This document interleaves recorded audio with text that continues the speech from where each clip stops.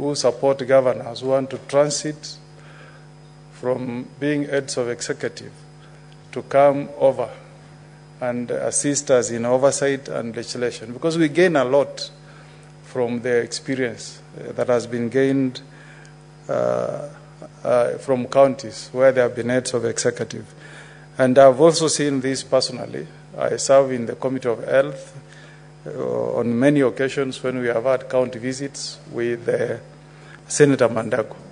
And having had the benefit of having a chair in last Senate who was not a former governor, I've seen the valuable experience that becomes very useful for us as senators when we visit counties. So I want to urge governors who are retiring and who think they are still energetic, who feel that they have something to still offer to the country, not to shy, but to offer themselves, vie for positions to Senate, and come here and make a contribution. I think Senator Ali Roba and Senator Mandago will agree that they have found it very interesting. We may not have the money that governors have, but we also make a contribution that tends to improve what happens in our counties. And this happens all over. I saw a bill, Madam Speaker, that was proposing that we should bar governors not to run for senatorial positions or member of National Assembly. I personally don't support. Let us compete. If you have had an experience as a senator for 2 terms, and the people of Tana River, where Mungatana comes from, want him to take the experience he has gained as a legislature to being governor, why not? Why should we stop Senator Mungatana from transiting to becoming governor of Tana River? And equally even for myself, Madam Speaker, if the time comes and the people of Nyamira tell me they want me to transit from being a senator to becoming a governor, we should not stop anybody. Let the people decide. Coming back to the report, Madam Speaker, it's unfortunate, Madam Speaker, that implementations of projects spearheaded by a government can stall. And that's a big indictment on us as a country, Madam Speaker. Because if you travel to many jurisdictions, projects initiated, implemented by governments should never stall. Because, Madam Speaker, if government lacks money, then it means the country is bankrupt. You know, in many civilized jurisdictions, if a government begins construction of a road, construction of a bridge, it is the presumption is that the government has money to complete the project. It's really a shame, Madam Speaker, when I look at this report, that some of these projects were launched as way back as 2015. Imagine, that's in another year, next year, that will be 10 years. And then the third part is that we have sunk money into a project, and we are having a report that says some of these projects have been abandoned. It's a big, big indictment on our country. And Madam Speaker, this money comes from taxpayers. Some of them who are struggling, you know, they get taxed knowing that the government will put into good use the money that has gone into Kenya Revenue Authority. I think it's not a very good statement on our performance, and I hope the recommendations that have been put forth by the Committee of Finance will make us realize. Our joy as a senator is to see that this process that was midwifed by the Senate, because those motions came here, they were passed by the House, money was sent to counties. Our joy should be that we go to these counties, we go to Isiolo, we go to Tharaka-Nithi, and see those projects being launched. Then we feel proud as senators.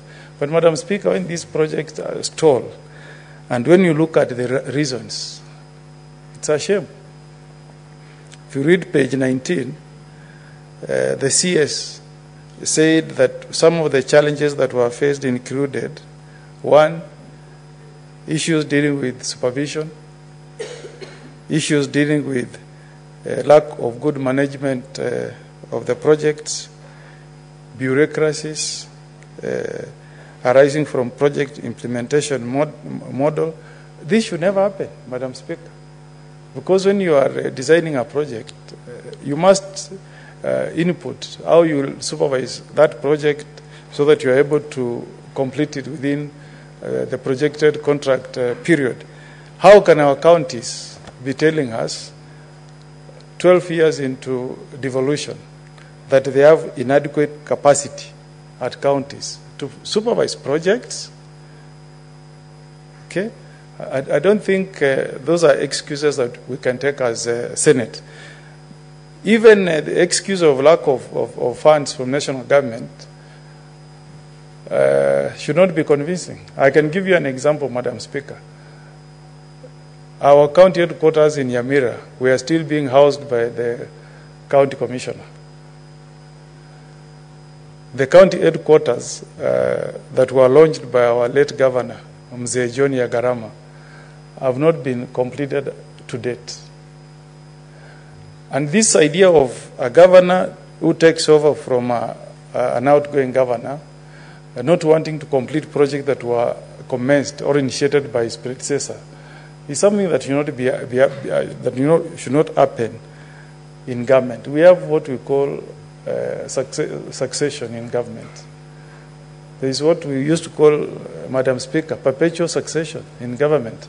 When you come on board and you find a project that was being initiated by your predecessor, you continue with it.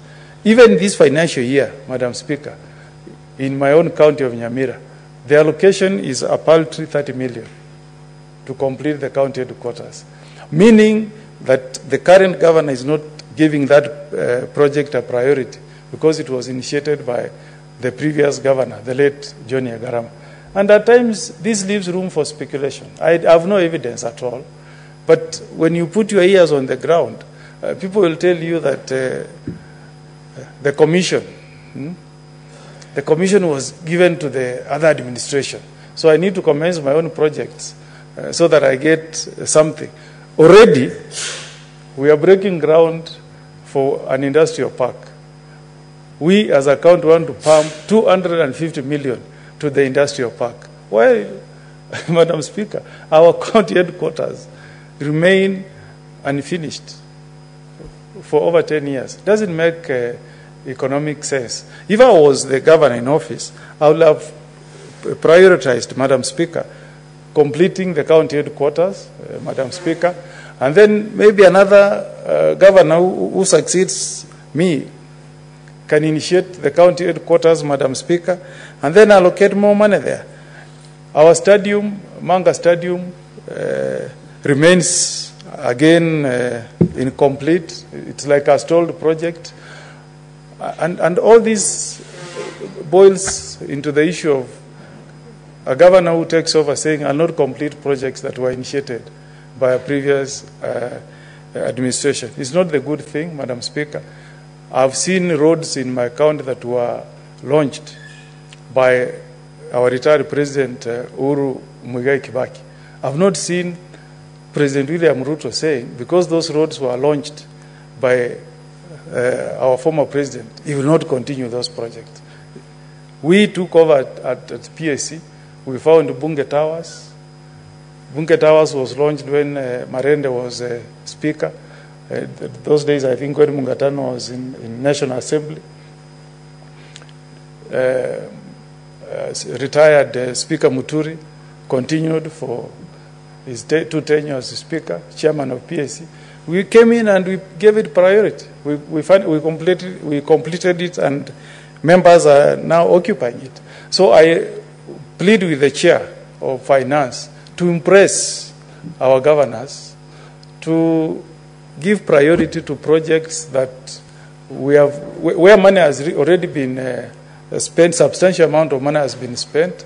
All they need is to just put a substantial budget, they finalize the project, and life continues.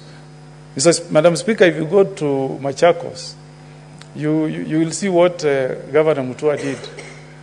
He did beautiful county headquarters. When you go to Machakos, you feel proud. You see fruits of devolution. That's how devolution should be working. You just sit and you say, yes, these are the county headquarters of Machakos.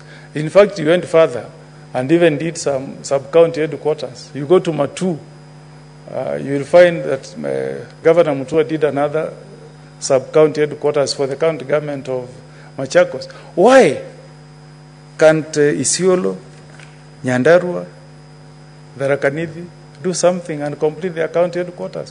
Why can't Nyamira, Madam Speaker, 12 years into devolution, not have a county headquarters? When the Gen Zs demonstrated on Tuesday, they went to that building, occupied it, and they were demanding that we want this building to be completed. What a shame to us as leaders. What a shame to our colleagues who are governors. How can Gen Zs be demonstrating, demanding that projects should be completed, launched, so that they can be proud members of those counties? We need to call out our governors and urge them to put aside this issue of you must get something, your hands must be greased before you finish a project. That is not what should inspire leadership. Leadership is transformative, Madam Speaker. If you do a county headquarters for Nyandaro, for Isiolo, for Tana River, that's posterity. Future generations will remember that Senate Governor so-and-so is the one who left behind this beautiful county headquarters. We remember Kibaki for Thika Highway.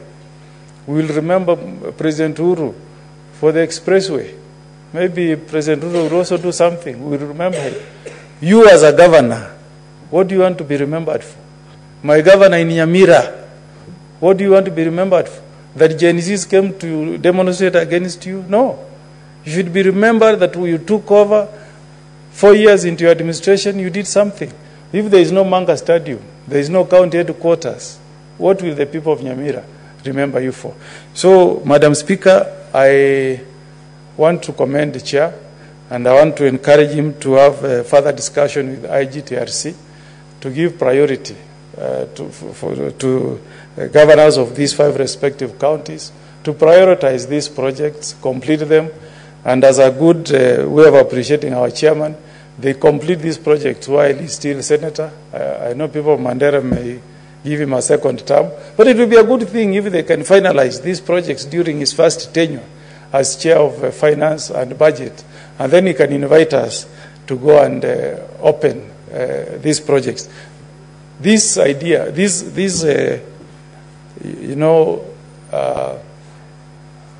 marking scheme does not reflect very well on us as a country.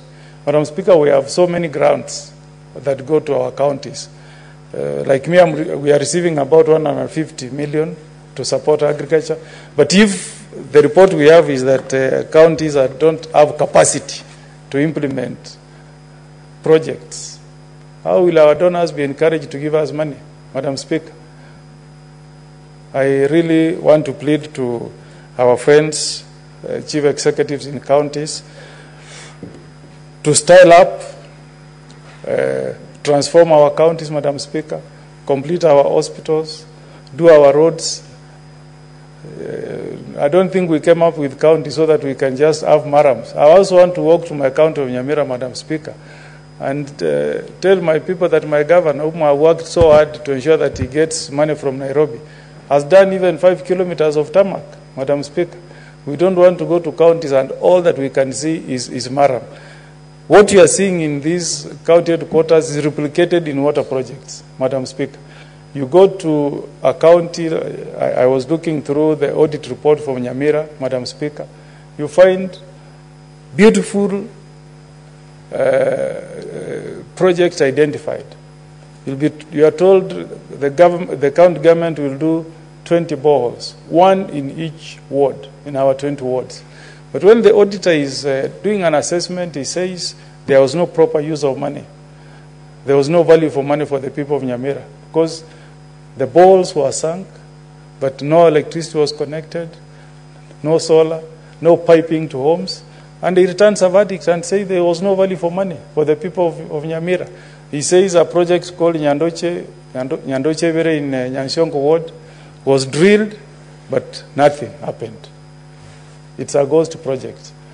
You go to another project in the same sub-county, Madam Speaker, you find the same report. 17 million spent, no no connection of pipes to homes, no value for the people of Nyamira. Madam Speaker, if you drill a borehole, connect pipes to homes, tell the people that have supplied you water, support me to sustain the project by paying for the water you are consuming.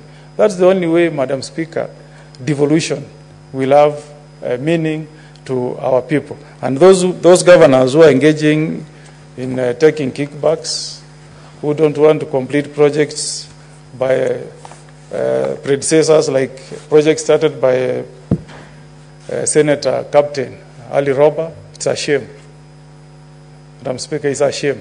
And the Gen Z has shown us that they can knock on our doors, Madam Speaker.